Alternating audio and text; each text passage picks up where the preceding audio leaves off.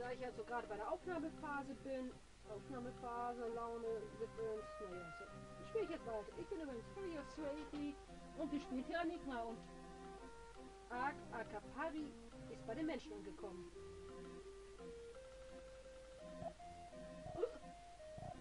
Du bist wach! Wie geht es dir? Es ist so erstaunlich, dass ein Mensch aufwachen kann. Das muss ich Lord Kumari berichten. Wie schön, dass du erwacht bist. Heißt es nicht eigentlich, dass du aufgewacht bist? Erwacht hört sich ein bisschen typisch an. So, komm mal wieder raus aus dem Bett. Lazar, das ist ein Schneemann. Der zerdeppert den Krug. Will der was tun? Hallo? Hallo? Lazar gehört zu keinem Staat. Es gibt keinen Führer. Und in den Augen Lord Kumaris leben wir in absoluter Harmonie. Das hört sich lieber an, weil absolute Harmonie gibt es nicht. Man kann da Mühe geben, dass es harmonisch zugeht. Aber es gibt immer Stress. Das ist normal. Hallo Pari, ich habe dich gerettet. Du warst bewusstlos, als ich dich fand. Ich machte mir große Sorgen. Ja, ich hatte auch einen ganz komischen Traum über Leben, Circle of Life und so ein Gedöns. Aber da war nicht die coole Musik von Elton John, sondern so und was erzähl ich das? Was erzählst du? Und hast du eigentlich auch einen Namen? Ich wüsste gerne, wer mich gerettet hat. Hi, ich heiße Lucky. Gut, dass es dir besser geht. Okay. Geht es dir gut? Du hast sehr lange tief und fest geschlafen. Aufgabe dich nicht. Ist damit ihr zu Kräften kommt. Wenn ihr um einen Shop geht, ja. Und warum ist da bitte schön eine Kloschüssel darüber? Das heißt, du bist im Klo? Hallo, bist du nicht der Junge aus meinem Dorf? Wenn ich groß bin, werde ich als Mönch Lord Kumari beschützen. Und eine Katze tragen müssen. Und werde meine blauen Haare vermissen. Oh, du bist es. Bist du doch noch aufgewacht und geträumt? Nein. Circa of Life geträumt. Nur ohne den König der Löwen und den geilen Elton John Lied. Also das Lied ist cool, Leute. Nicht geil wie im Sinne von geil. Und Kumari heilt jede Krankheit oder Verletzung. Gruß. Mit denen habe ich nie gesprochen. So, das heißt, das sind Rummelviecher. Okay. Ich mag Kühe nicht sonderlich. Also es ist nicht meine Lieblingstiere, aber Jagd sind schon irgendwie beeindruckende Tiere. Oh, Laden. Willkommen! Wie kann ich dir helfen? Oh ja.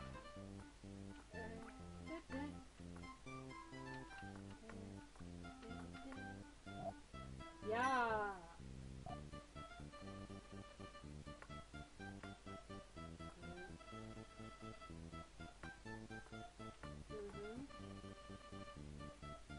Hallo! Okay. 4. Das heißt, ich kann 5 holen. Nein! Ich habe ausgerüstet.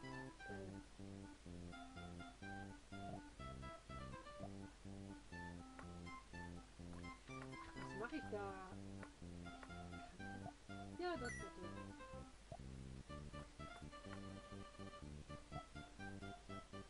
Was ist denn das eigentlich? Toll.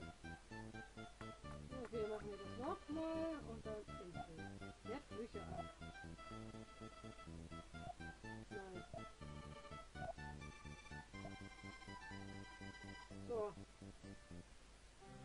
Gibt es auch hier zu viel Magierland? Aber wieso sehen eigentlich die ganzen Kaufworte genauso aus wie überall? Ist das Schwester Joy-Effekt? Obwohl, Pokémon gab es ja danach. Ach so, ja, da kommen wir rein. Was bedeutet diese 2 Basen, über die ich hier gerade? Das ist hier, sag ich, eine Theke gibt. Hallo? Ist ja hier aufgewacht, Harry. Ich bin Lord Kumari. Und warum weißt du eigentlich meinen Namen? Okay, aller weiser Mönche und so. Die Nase, bis es dir besser geht. Hier bist du sicher. Du wirst bald wissen, was du zu tun hast. Du kannst nun nicht mehr mit Pflanzen und Tieren sprechen. Uncool. Nimm dies an dich, es ist einer der ältesten Zauber des Daseins. Ach, ihr hält den Knochenzauber. Also der telepiert mich einfach so weg. Zu sagen, wie der Zauberspiegel in Alichnov,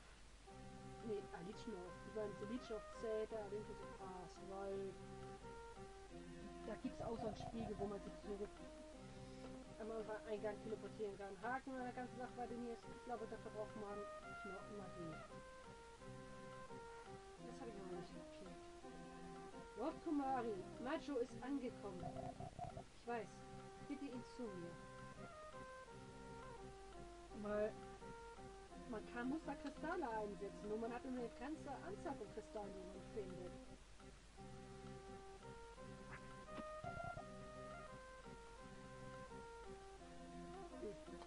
Entschuldigung Leute, ich habe Durst. Harry, dein Schicksal hat dich zu uns geführt. Du hast die Macht, zukünftige Ereignisse zu beeinflussen. Ich will jetzt mich nicht unter Wert verkaufen, Duke, aber diese Macht hat wohl jeder Mensch.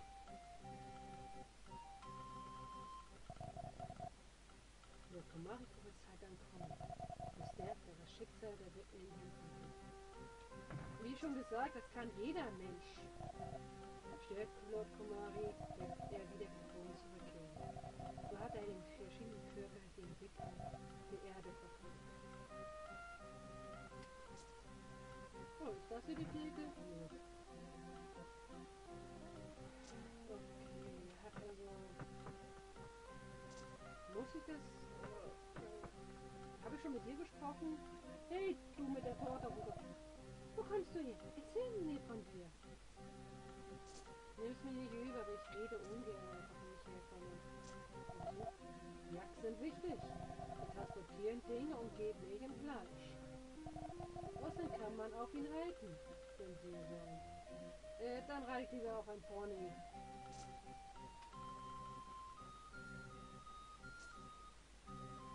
Wo ist jetzt der Typ? Also... ach so, die habe ich. Ja. Kann doch nicht weit weg sein.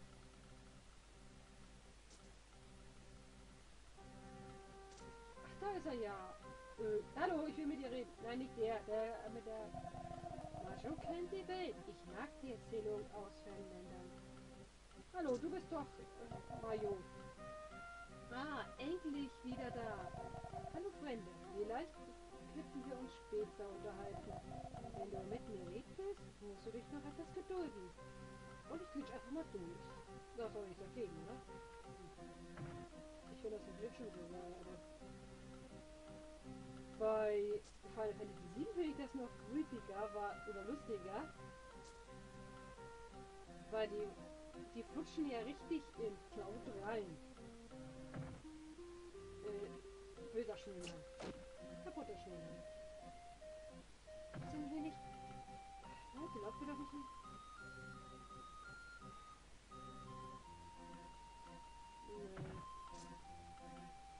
Ich glaube... Oh. Ich dachte, da müsste ich nochmal rechts gehen und dann gehe ich in mein Zimmer wieder aufhören. Oh. Ich mache mir solche Sorgen um meine Enkelin. Du meinst Smiling? Hat sie immer noch unter dem Tod ihrer Eltern? Ja, ständig kehrt sie zu dem Unglücksort zurück. Sie hat die Gabe, Illusionen zu schaffen, die sie für real hält. Auch andere Menschen nehmen diese Illusionen wahr. Mächtiger Zauber, würde ich sagen. Tada, hallo! Du bist Pari? Lord Kumari erzählte bereits von dir. Das ging aber schnell. Ich sprach gerade von meiner Enkelin. Ihr Name ist Smiling. Sie lebte mit ihren Eltern in Iran, doch dann kam der Krieg. Jetzt lebt sie bei mir, doch sie vermisst ihre getöteten Eltern. Daher spielt sie den ganzen Tag in den Ruinen Irans. Wo Iran liegt? In der Wüste nordöstlich von hier. So sagt man zumindest. Wie? Man sagt es zumindest. Was soll das heißen? Das heißt, du weißt nicht, wo dein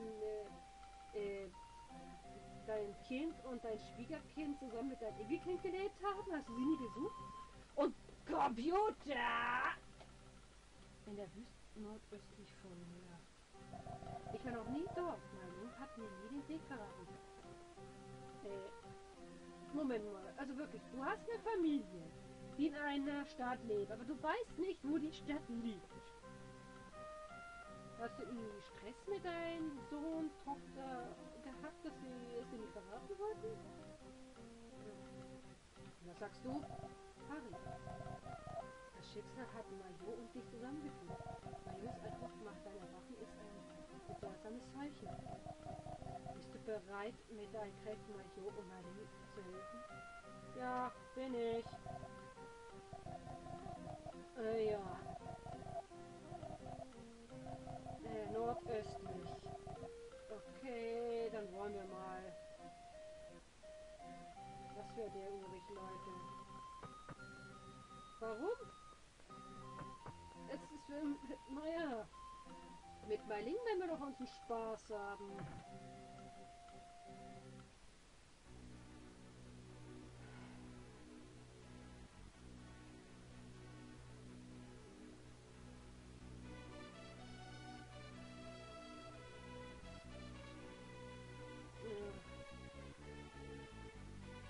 Danke.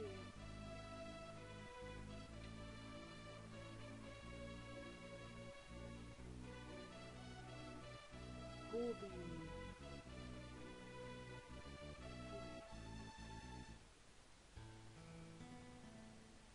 Nur mal rein. Hallo. Bist du ein Entführer? Nein. Ich bin unhöflich, weil ich rein. Hat dir jemand erlaubt, einzutreten? Nein. Also, raus mit dir. Kannst mich mal. Schau mal. Lalalala. Ich kann sogar in deinem Bett hier rumwüten. Lalalala. Was willst du tun, Alte? Okay, recht herzig. Das gehört sich echt nicht.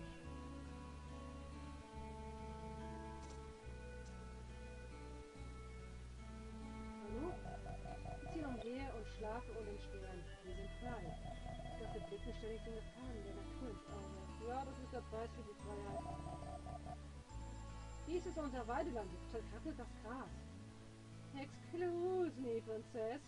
Aber wenn du das hier Gras nennst, dann würde ich dir raten, mal Vielmann aufzusuchen. Nee, weil die werden dir mal sagen, dass du eine Brille brauchst. Wer bist du? Wir sind nur arme, aber glückliche Nomaden. Kein Problem. Bist du unhöflich? Hallo? Geh lieber wieder, mein Mann ist sehr eifersüchtig. Auf einen Knirps. Okay.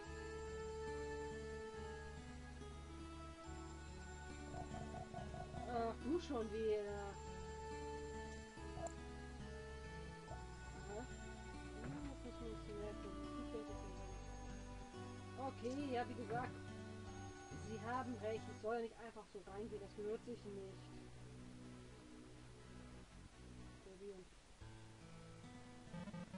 Wow, ein Sandsturm. Ich kann kaum etwas sehen.